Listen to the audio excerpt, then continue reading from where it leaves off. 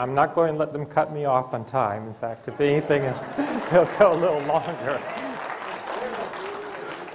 So anyway, I think I'm going to get introduced here officially, and then from there we will proceed. So I think John West is introducing me. So I'll introduce who's introducing me. This is John Anthony West.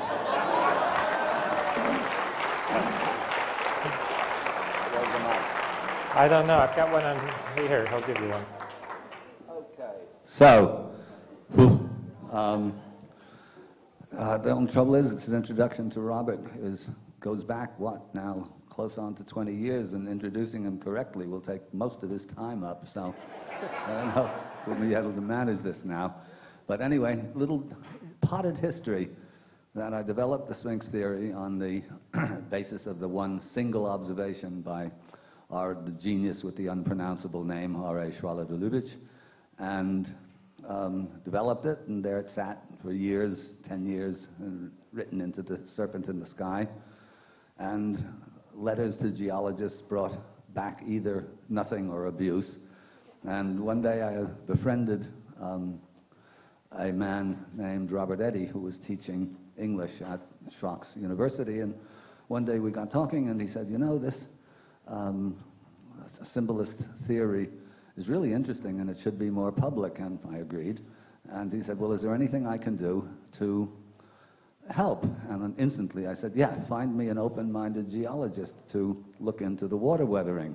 And with a kind of a laugh, I said, you know, knowing that finding an open-minded scientist of any kind was like finding a fundamentalist Christian who loves his enemies. And he said,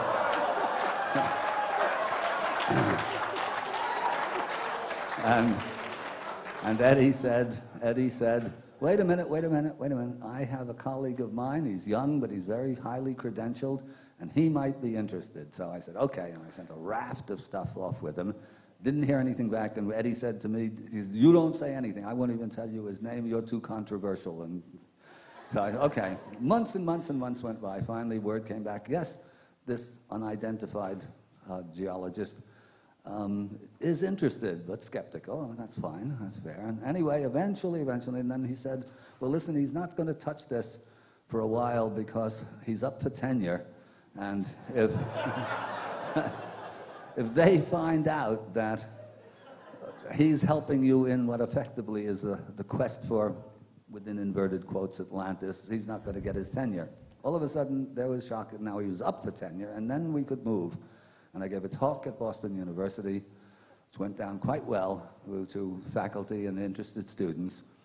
And we went back, and Schoch was, again, very, very cautious. But we went back to his place, and we had a dinner. I guess it was Eddie's place, and then we had a dinner. And there was this tall, gangly guy with a long hair, so that was already a good sign in the university. And after dinner, again, we were kind of sparring between us, cautiously, and the subject of Darwinian evolution came up, and I said, as a test question, Stephen Jay Gould, who some of you may know, or know about, deceased now, and I said, well, what do you think of Stephen Jay Gould? And Schoch said, oh, he's a bozo. So I knew I had a friend.